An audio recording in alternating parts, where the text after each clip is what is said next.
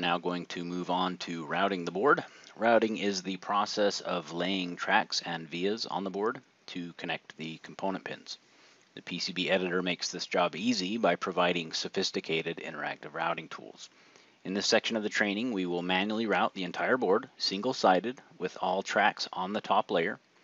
The interactive routing tools help maximize routing efficiency and flexibility in an intuitive way, including cursor guidance for track placement, single-click routing of the connection, pushing obstacles, automatically following existing connections, all in accordance with applicable design rules. Before starting to route, it is important to configure the interactive routing options. These are found in the PCB Editor interactive routing page of the Preferences dialog. So let's go ahead and go into the System Preferences here under PCB Editor, and then into the interactive routing page.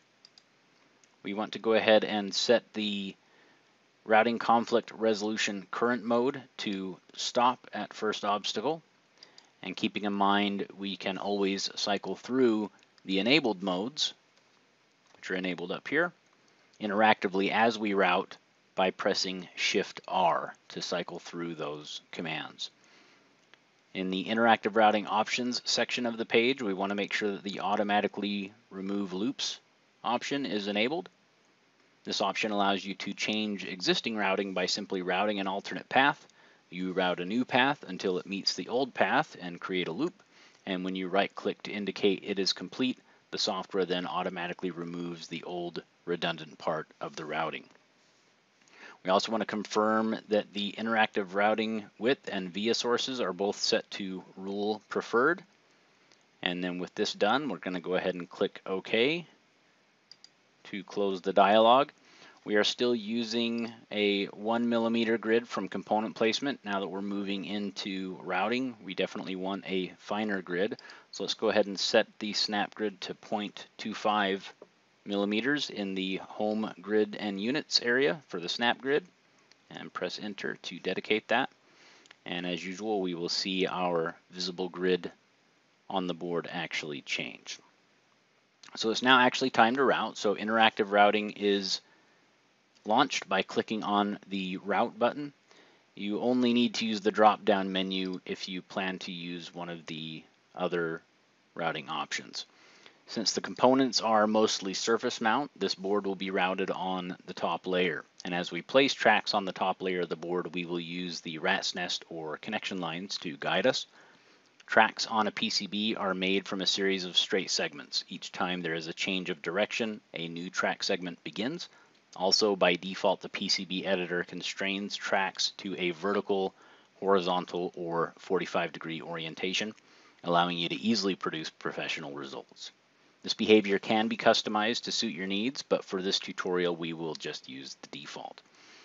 Once we reach the target pad while routing, we'll right-click or escape to release that connection, and this will leave us in the interactive routing mode.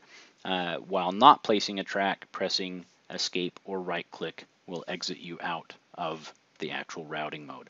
Now before we get started, because we want to route this all on a single layer, you can notice I've got a few crossovers here with Q1 and Q2 that will make that difficult to route on one side of the board. So I'm going to left click and hold to pick these parts up and press the space bar to rotate them just to get a better placement for being able to fully route this board on a single side.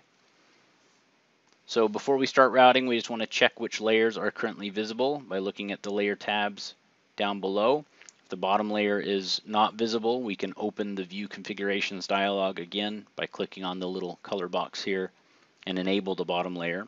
We're going to go ahead and click on the top layer down here at the bottom of the workspace and make sure that it is our current or active layer and it is ready to route on. It's often easier to route in single layer mode, so we're going to go ahead and press Shift S.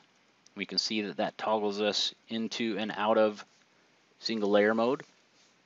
And then on the Home tab, we're going to go to Routing and then Route, or we can right click and choose Interactive Routing, or we can simply press the R hotkey to start the routing mode. Whichever way we choose to do, I prefer shortcut keys, so I'm going to go ahead and press R.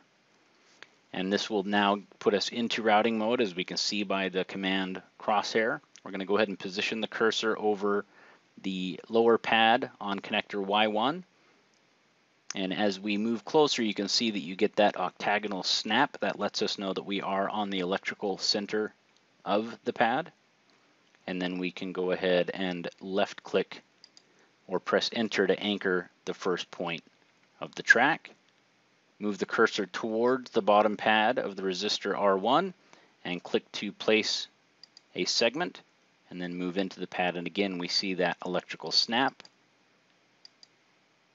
Click, click to dedicate the tracks, and then we can right click out of there. I'm going to right click one more time to escape the routing. I'll go ahead and zoom in here a little bit so we can take a bit of a closer look. And we're going to go ahead and again invoke the routing command. I'm going to click on the bottom pad of R1 here, and let's take a look at how the tracks look. We can see the hatched section. That is the section that will actually be placed when we left click. You also have the hollow section leading out front. This is referred to as the look ahead segment, and it allows you to work out where the last proposed segment should end. The segment is not placed when you click. The look ahead mode can be toggled on and off using the 1 key while you're routing. And if we have it turned off, as mentioned earlier, the hatched segments are the ones that will actually be placed when you click. But the look ahead segment is very useful for kind of feeling out where you can and can't go. When we're on the stop at first obstacle, you can see that this segment kind of leads out and lets you know how far you can actually go, which can be useful for looking around where you need to get into, whether or not you can make it before you actually dedicate any tracks. Now, on top of being able to manually place these segments, you also have the ability to auto-complete a routing all the way to the target pad by holding Control and clicking. So while I'm in the routing mode here, I dedicated the segment here. Rather than actually routing this segment here, I'm going to hold Control and click on the connection line, and this will do a very quick auto-complete of that route. Now, to keep in mind with the autocomplete function, it takes the shortest path, which may not be the best path, as you need to always consider paths for other connections yet to be routed. On longer connections, the autocomplete path may not always be available, as the routing path is mapped section by section, and complete mapping between source and target pads may not be possible. You can also autocomplete directly on a pad or connection line.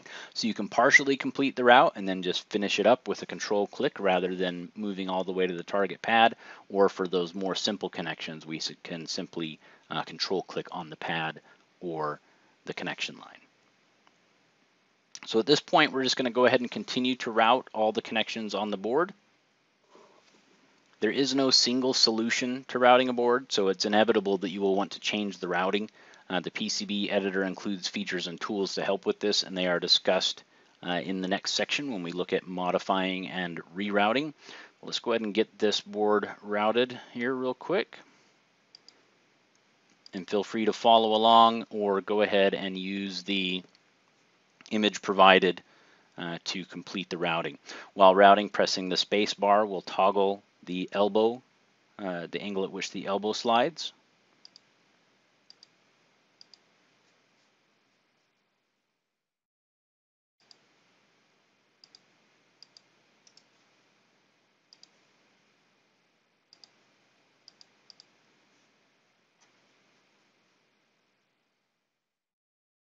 Like right here, we can see that look ahead segment. Again, press that space bar to change the angle. That elbow juts out. And as you finish a route, remember right click will break out of that and allow you to start the next route.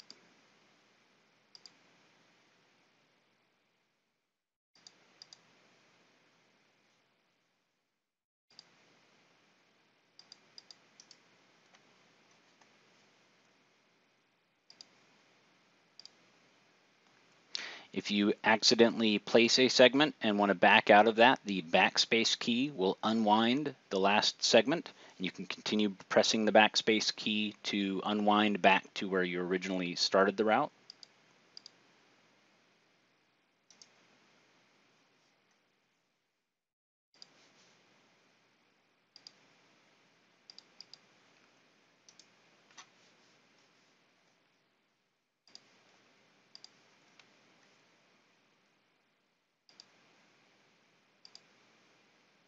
again, that look ahead segment is very handy for finding out whether or not you can get into a tight space.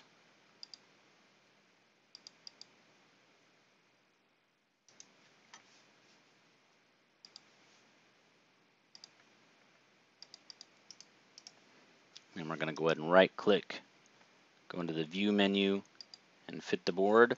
Hit Shift S to toggle out of single layer mode, and we can now see that all of the board connections are routed.